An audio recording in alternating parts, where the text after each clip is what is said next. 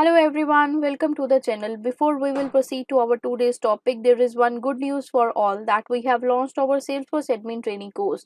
This course is for both beginners as well as for the advanced level expert. You can also watch this even you don't have any knowledge about the Salesforce. We have covered up the 9 plus module with 21 plus hour of HD videos in which we have covered both Lightning as well as the classic user interface. We start up with the introduction to the Salesforce and the CRM essentials. We have also let you know about the Salesforce release cycle with the Salesforce edition and the pricing packages too. We also let you know how you can navigate yourself to Salesforce Lightning to the classic and create a free developer account in Salesforce too. We have covered up all the essential features of the Salesforce Lightning interface. Even we have let you know how you can create a user, manage the user, even you can activate, deactivate and create or reset the password of the user. If we talk about the security, we also let you know about the object level security, field level security, record level security, and also let you know how you can share the things with other Salesforce admins. And if we move ahead, we also let you know about how you can create an app with objects and the tab and with its essential features. We have covered up each and every field that are available in Salesforce with some of its functions and the formula in both Lightning as well as the classic user interface. If we move to the advanced topic of a Salesforce, we have let you know about how you can create a custom buttons to the links to the action pages and the page layouts and the list view. We also let you know about the schema builder to the process builder and the validation rules, so you can also automate the process executions and the do the automation things. We also let you know how you can use the reports and dashboard to visualize your data inside in Salesforce easily. If we are dealing up with the bulk of a data, you are dealing up with the millions of a data, we have let you know about the data import wizard tools and the data loader, so you can use it to insert, to delete, to update and to create all the data in a one go. So this course is for the Salesforce admin. Even if you don't have any knowledge, you can go with that course. This is a totally 100% self-paced video module. You can go and watch anywhere when you get a time according to your preference. Even we are letting you go, give the PDF material so you can easily grasp the things at the end. We also give you the certification once you complete that course, and this course is available at the 50% of discount right now with the lifetime access. And one of the most best feature of this course is that we are giving you a one-to-one doubt clear session with interview preparations and the internship opportunity. So now let's move back to our today's topic. So today we are going to learn about the BR function in Salesforce, and this function we are going to learn in both Salesforce Lightning as well as the classic user interface. So let's firstly understand what does we mean by the BR function in Salesforce. So BR function is one of the text function of a Salesforce that is used to insert an HTML break tag in a string formula. In addition to this, it keep one thing in the mind while using it. You can use and or plus operator as a concatenation operator to surround them, the BR.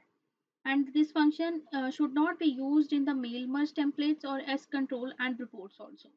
If we talk about the syntax is given on your screen. Here we simply need to pass the BRF without any value to it. So let's see how we can use this BR function in Salesforce Lightning as well as the classic user interface. So here I open my Salesforce account, and by default it is open in the Lightning. If you are not on the Lightning one, firstly redirect yourself to the Lightning one.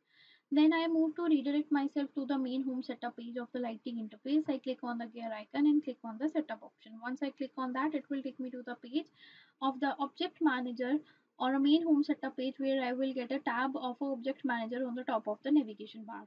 I click on that, it will take me to the page where I will see the list of all the objects that are present in Salesforce. Now it's time to choose the object on which you want to use the BR tag. I want to use the BR tag for the camping one. So here I search for the camping as a object in the quick find box. Once I get it down, I click on it. And once I click on it, I click on a fields and relationship options given next to that particular thing. I click on that and it will show me the page on the right side with the new button. I click on that also. After that, it asks me to enter the field label. After that, it asks me to choose the field type that I want to work it on. So I am going to choose as the formula one because I am going to use up the functions. Next it asks me to choose the field label as per my requirement. So I enter the field label as a camping details because I am going to use this tag for the camping details. And once I click on a field name, it get automatically populated. And next thing is ask me to choose the formula return type. I choose the text as a return one and click on the next button to proceed to the next step. Once I move to the next step, it will ask me to create a function according to my requirement. So for this, I firstly use the BR tag. So I click on the all function categories given on the right side and move to the text as a category. Now here I choose the BR as a function and click on the insert selected function to insert it on the formula editor and create a function according to my requirement. So let's just create me a function and then I will explain you how it's working on. Then I click on a check syntax to see how it's working on. It is finally correct. So I will explain you here. Basically I am printing the camping details such as name, start date and the end date with a line break in each detail. So to break the line and insert a new line, we use the BR function in Salesforce, and we also use the AND operator to concatenate the two text value together. In addition to this, I use the text function to convert the date type to the text type field, and if you don't do it, it will produce an error. So it's very necessary to change it to the text one. So if you want to add any description or help text, you can also do that. Here, just a second. Start spelling is incorrect. Let me correct it. Okay. Now it's fine. I click on the next button to proceed to the next step.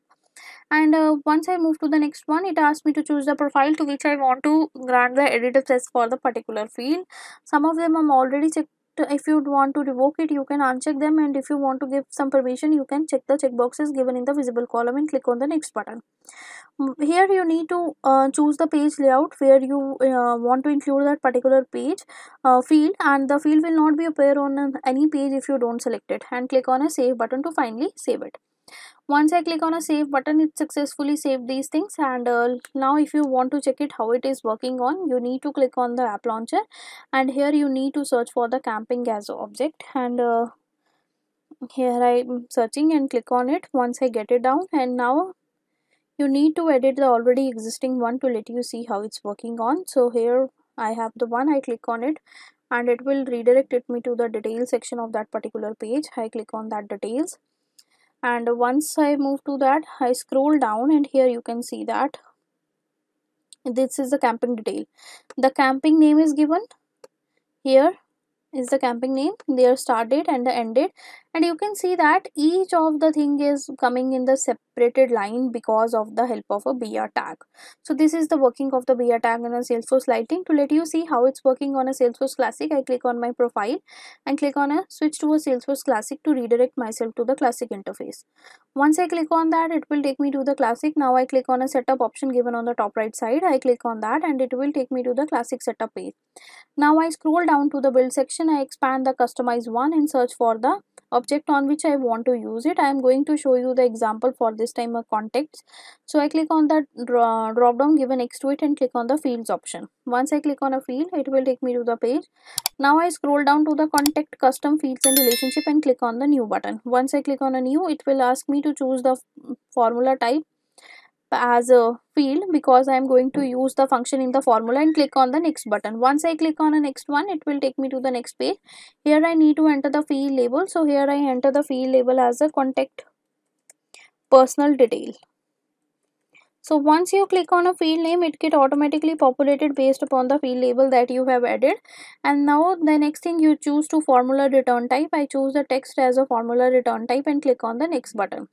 Once I click on a next, it will take me to the page where I need to create a formula for that, and for using the BR function, I click on all function category from the right side, choose the text as a category and select the BR and click on the insert selected function.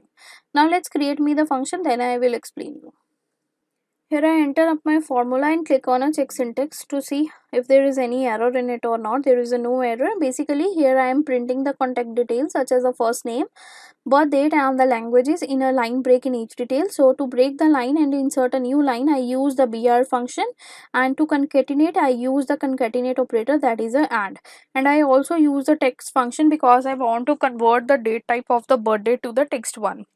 If you don't do that, it will produce you an error. So it's very necessary to use the text function to convert it to the text one.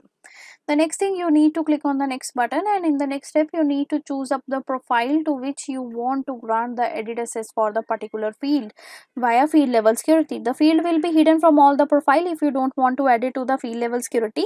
And for after that, you need to click on the next button. Once I click on the next, you need to select the page layout that should be included the field, and the field will be added as the last field in the first two column section of the page layout.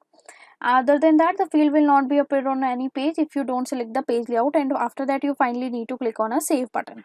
Once I click on a save button, it successfully created up the formula. Now to check it how it's working on, let's open a contacts as object and edit the already existing one. Here I am editing this one, and I'll let you know how it's working. I scroll down.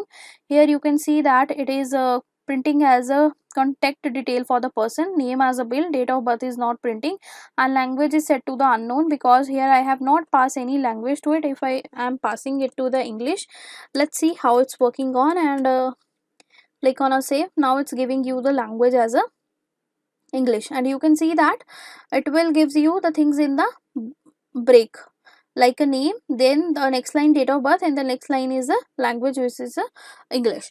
Okay, so with this we have successfully learned how you can use the BR function in Salesforce Lighting as well as the classic user interface.